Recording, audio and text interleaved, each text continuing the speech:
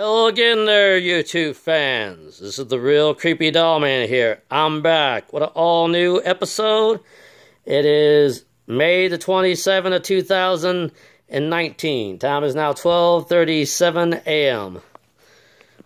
Okay, in our communications and in our investigations with both me and the real Creepy Ghost Hunter Jr., we found the name of the female spirit that is attached to this Raggedy Ann 18-inch doll.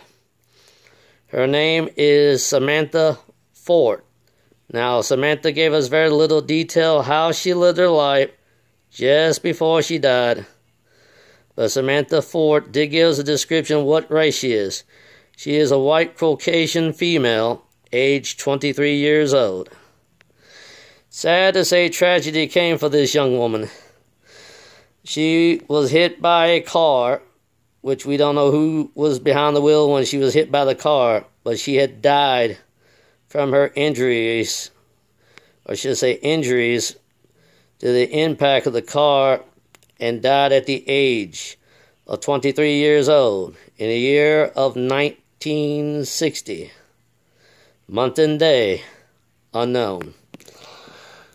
Now, I'm going to say something about this while I'm doing this video, that there's a lot of people out there today, whether you drink and drive, or if you don't drink, be careful when you're out there riding around, joyriding a little too fast.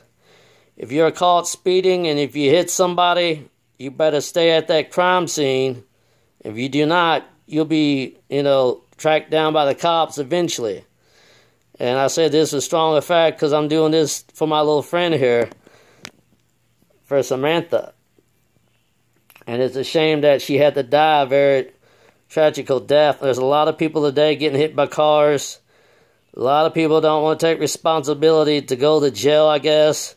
But eventually their conscience will get them eventually of their guilt. And that's what I have to say to send a positive message out there to these people who drink and drive, and the ones that are very tired behind the wheel. If you need to get a designated driver, get one, please. It's not worth losing your license for. And that's what I tell all the fans out there now, as well as people who don't watch this channel. This real Creepy Doll Man saying to all the YouTube fans, and all you Real Creepy Doll Man fans, goodbye, and God bless you all.